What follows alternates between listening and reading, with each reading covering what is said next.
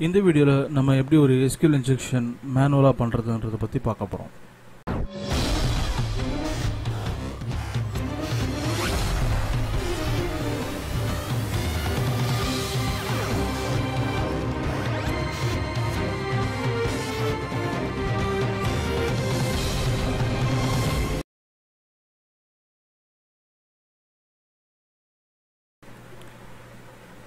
Okay, SQL injection அப்படின்றது வந்து என்னன்னு பார்த்தீங்கன்னா, ஒரு வெப்சைட் ரன் ஆகிட்டு இருக்கும்போது அந்த வெப்சைட்டில் வந்து ஃப்ரண்ட் எண்ட் அப்படின்றது வந்து அதோட டிசைனிங் பார்ட்டை, அதோட லாஜிக் இதெல்லாமே மென்ஷன் பண்ணணும்.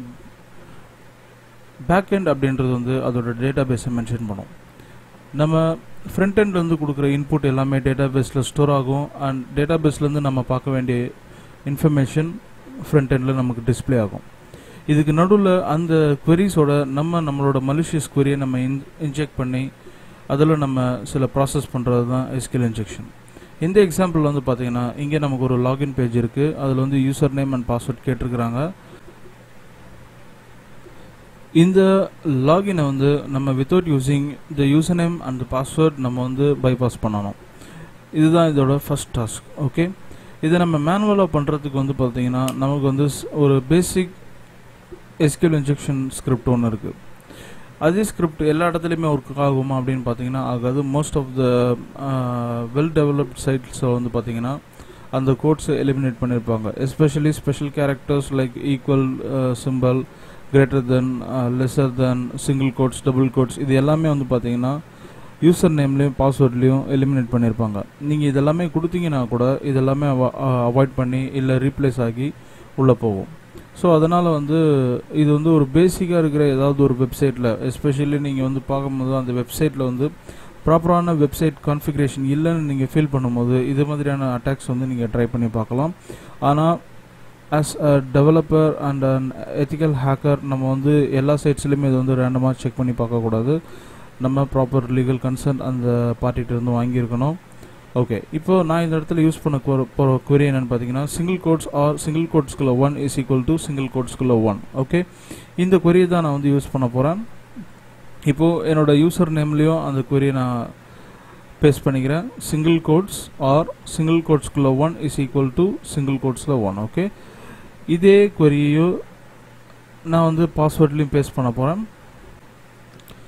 இந்த ரெண்டு query என்ன பண்ணுன்னு பார்த்தீங்கன்னா, யூசர் நேம்லேயும் பாஸ்வேர்ட்லேயும் நல் டேட்டா ஒன்று கிரியேட் பண்ணி அதுக்கு அடுத்த வர கண்டிஷனை சாட்டிஸ்ஃபை பண்ணும்போது 1 ஈக்குவல் டு 1 வரும்போது அந்த லாகின் பேஜ் பைபாஸ் ஆகிடும். இப்போ இதில் வந்து பார்த்தீங்கன்னா ஃபர்ஸ்ட் ஒரு யூசர் வந்து லாகின் ஆகிருக்குது. அது வந்து டேட்டா பேஸில் யார் ஃபர்ஸ்ட் யூசரோ அந்த யூசரோட லாகினில் ஆட்டோமேட்டிக்காக லாகின் ஆகிடும். ஓகே, ஸோ இதுதான் வந்து பேசிக்காக நம்ம யூஸ் பண்ண போகிற ஒரு ஸ்கிரிப்ட். ஓகே, இது மாதிரி நம்ம ஒரு சிம்பிள் SQL injection வந்து ஒரு லாகின் பேஜில் நம்ம கொடுத்து நம்ம ட்ரை பண்ணி பார்க்க முடியும். இப்போது இந்த அக்கௌண்ட்டை நான் லாக் அவுட் பண்ணுறேன். இப்போ ஜாஷ் அப்படின்ற யூசரோட யூசர் நேமில் இருக்கிற அந்த க்ரெடென்ஷியல்ஸை யூஸ் பண்ணி நான் லாகின் பண்ண போகிறேன். சப்மிட் நான் கிளிக் பண்ணுறேன். இப்போ நம்ம வந்து பார்த்தீங்கன்னா ஜாஷோட அக்கௌண்ட்குள்ளே போயிட்டோம். Okay, so the next task வந்து பார்த்தீங்கன்னா சர்ச் யூசர் அப்படின்னு ஒரு டாஸ்க். இதில் வந்து நமக்கு கொடுத்துருக்க இன்ஃபர்மேஷன் வந்து பார்த்தீங்கன்னா இன்சர்ட் யூசர் ஐடி அப்படின்றத ஒரே ஒரு இன்புட் பாக்ஸ் மட்டும் தான் நமக்கு இருக்குது. இதில் நான் வந்து 1ன்னு நான் கொடுத்தப்ப எனக்கு ஒரு யூசரோட இன்ஃபர்மேஷன் டிஸ்பிளேல வந்துருக்கு. அதே டைமில் இல்லாத ஒரு யூசரோட ஐடி நம்ம கொடுக்கும்போது அது வந்து ஒரு எரர் கொடுக்குது. சம்டைம்ஸ் அந்த யூசரோட இன்ஃபர்மேஷனை ஆக்சஸ் பண்ண முடியாதுன்ற ஒரு இன்ஃபர்மேஷன் நமக்கு கொடுக்குது.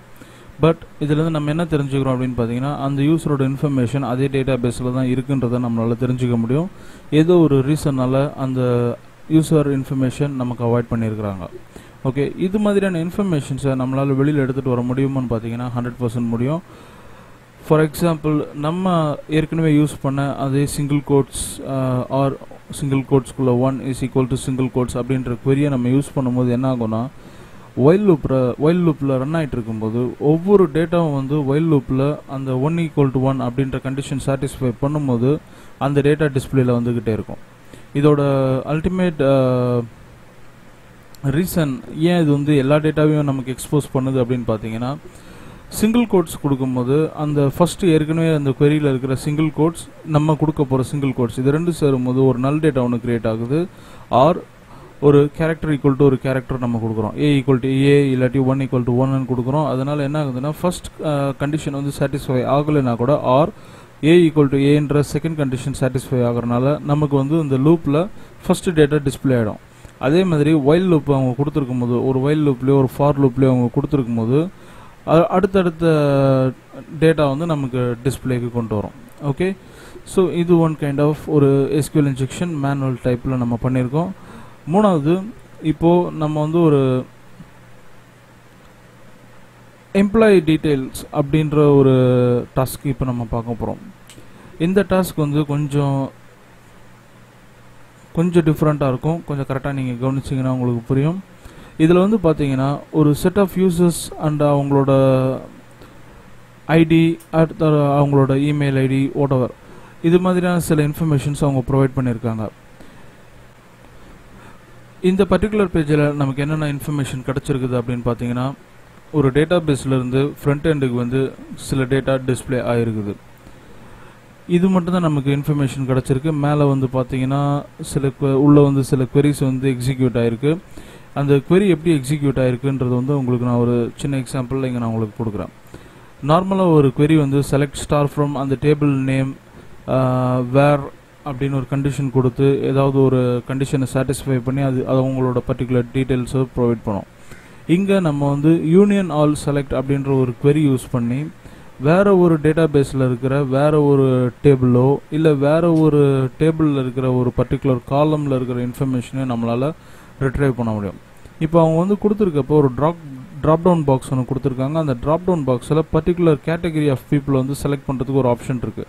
இந்த கேட்டகரியை நம்ம செலக்ட் பண்ணும்போது மேலே வந்து யூஆர்எல்ல ஒரு சேஞ்ச் நடக்குது. அது வந்து தெளிவாக ஒரு கெட் மெத்தடில் யூஸ் பண்ணியிருக்கிறாங்கன்றது நமக்கு தெரிஞ்சிருச்சு. இப்போது அந்த கெட் மெத்தடோட நம்ம சில இன்ஃபர்மேஷன்ஸ் இல்லை ஒரு SQL இன்ஜெக்ஷன் queries-ஐ நம்ம யூஆர்எல்ல ஆட் பண்ணும்போது நமக்கு இந்த இடத்துல ஒரு இன்ஜெக்ஷனுக்கான ஒரு பாசிபிலிட்டி இருக்குது. ஓகே, ஸோ இப்போது என்ன பண்ண போகிறோம் அப்படின்னு பார்த்தீங்கன்னா, என்னோட அவைலபிள் யூஆர்எல்ல நான் அந்த செலக்ட் யூனியன் ஆல் query இங்கே நான் டைப் பண்ண போகிறேன். Plus union plus all plus select plus இப்போது நான் வந்து 1 2 3 4 அப்படின்னு சொல்லி காலம்ஸ் கொடுக்க போகிறேன். இது என்ன ஆக போகுதுன்னு பார்த்தீங்கன்னா, எந்த பர்டிகுலர் காலம் வந்து எனக்கு டேட்டாவை டிஸ்பிளே பண்ணுறதுக்கு ரெடியாக இருக்குன்றது வந்து எனக்கு இதில் தெரிஞ்சிடும். இப்போது நான் வந்து அப் டு 9 and 0 வந்து நம்ம ஒர்க் ஆகாது. அண்ட் மைனஸ் ப்ளஸ் கொடுத்துட்டு நம்ம இதை எக்ஸிக்யூட் பண்ணும்போது இப்போ இங்கே என்ன எரர் வந்திருக்கு அப்படின்னு பார்த்தீங்கன்னா, ஒரு பர்டிகுலர் காலம் வரைக்கும் தான் இந்த டேபிளில் யூஸ் பண்ணியிருக்கிறாங்க. அதனால் வந்து எக்ஸஸாக இருக்கனால அந்த அவ்வளோ நம்பர்ஸ் ஆஃப் காலம்ஸ் இல்லைன்றனால நமக்கு அது எலிமினேட் ஆகிடுச்சு. அதனால் இப்போது நான் காலம் நம்பர்ஸை வந்து நான் ரெடியூஸ் பண்ணிக்கிறேன்.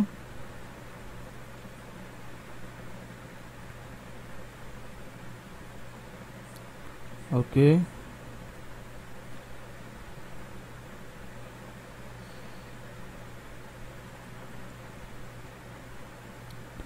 ஓகே, இப்போ எனக்கு வந்து சில காலம்ஸ் வந்து அவைலபிளாக இருக்குது. அதில் ஸ்பெஷலாக 417 இது மூணுமே எனக்கு அவைலபிளாக இருக்குது. இப்போது மேலே அந்த இடத்துல நம்ம நம்பர் போட்டிருக்கேன். அந்த பர்டிகுலர் ஸ்பேஸில் வந்து 417 இந்த 3 இடத்துல மட்டும் நமக்கு தேவையான query எழுதி அதிலேருந்து இன்ஃபர்மேஷன்ஸை ரிட்ரைவ் பண்ண முடியும். ஓகே, இப்போ நான் 4ல் வந்து ஒரு டேட்டாவும் 1ல் வந்து ஒரு டேட்டாவும் நான் எடுக்க போகிறேன். ஸோ 4 சூஸ் பண்ணிக்கிட்டேன். 4ல் வந்து யூசர் நேம் அப்படின்னு நான் டைப் பண்ணுறேன். இப்போது அந்த பர்டிகுலர் டேபிளில் இருக்கிற இல்லை நான் சூஸ் பண்ணுற வேறு ஒரு டேபிளில் இருக்கிற யூசர் நேம்ஸ் அது எனக்கு வந்து இப்போது டிஸ்பிளே பண்ண போகுது. ஓகே, அடுத்து 1ல் வந்து நான் பாஸ்வேர்டுன்னு சூஸ் பண்ணிக்கிட்டேன். அண்ட் ஃபைனலாக வந்து எந்த டேபிள் அப்படின்றத நான் மென்ஷன் பண்ணுறேன். ஃப்ரம் ப்ளஸ் அனாலிட்டிக்ஸ் யூசர் அப்படின்ற ஒரு டேபிளில் இருந்து இந்த டேட்டாவை நான் டிஸ்பிளே பண்ண போகிறேன். இப்போ இங்கே வந்து பார்த்தீங்கன்னா ஜஸ்ட் ஒரு யூஆர்எல்ல இருக்கிற டேட்டாவை யூஸ் பண்ணி நம்ம ஒரு SQL இன்ஜெக்ஷன் செஞ்சு அந்த இன்ஜெக்ஷன் மூலமாக வேறு ஒரு டேபிளில் இருக்கிற வேறு சில டேட்டாவை வந்து நம்ம எடுத்துகிட்டு வந்து இங்கே நம்ம டிஸ்பிளே பண்ணியிருக்கோம். இது வந்து பார்த்தீங்கன்னா ப்ராப்பராக வந்து அந்த சிஸ்டமில் வந்து லாகின் ஆகிருக்காது. ஓகே, ஸோ இங்கே வந்து பார்த்தீங்கன்னா n நம்பர்ஸ் ஆஃப் யூசர்ஸோட அந்த டேபிளில் இருக்கிற எல்லா யூசர்ஸும் அவங்களோட யூசர் ஐடி, அவங்க யூசர் நேமும் அவங்களோட பாஸ்வேர்டையும் நம்ம எடுத்துட்டோம் வெளியில். ஓகே, ஸோ இதுதான் ஒரு நம்ம பேஜில் வந்து ஒரு பர்டிகுலர் ஸ்பாட்டில் நமக்கு ஒரு இன்ஜெக்ஷன் அவைலபிலிட்டி இருந்ததுன்னா அந்த பர்டிகுலர் ஸ்பாட் வச்சு நம்ம வந்து மேக்ஸிமம் டேட்டா பேஸில் இருக்கிற டேட்டா வந்து ரிட்ரைவ் பண்ண முடியும். எஸ்பெஷலி மேனுவல் அட்டாக்கில் நம்ம நிறைய விஷயங்கள் வந்து மேனுவலாக பண்ண வேண்டியது இருக்குது, நிறைய அண்டர்ஸ்டாண்டிங் இருக்கணும். இது வந்து நம்ம டைரெக்டாக வந்து எடுத்த உடனே இதே மாதிரி எல்லா குரீஸையும் வந்து நம்ம எக்ஸிக்யூட் பண்ணி பார்த்துட முடியாது. ஓகே, இதுக்கு நம்ம சில special browser paste tools use பண்ணணும். ஆர்எல்ஸ் நம்ம வந்து இந்த ஹாவிச் அப்புறம் வந்து வேகா அது மாதிரி சில டூல்ஸ் யூஸ் பண்ணி, அப்படி இல்லாட்டி எஸ்கியூஎல் இன்ஜெக்ஷனுக்கே ஸ்பெஷலாக எஸ்கியூஎல் மேப் அது மாதிரி டூல்ஸ் எல்லாம் அவைலபிளாக இருக்கும். அது மாதிரி டூல்ஸை நம்ம யூஸ் பண்ணி இந்த மாதிரி எஸ்கியூஎல் இன்ஜெக்ஷன்ஸை நம்ம சக்ஸஸ்ஃபுல்லாக கம்ப்ளீட் பண்ணலாம்.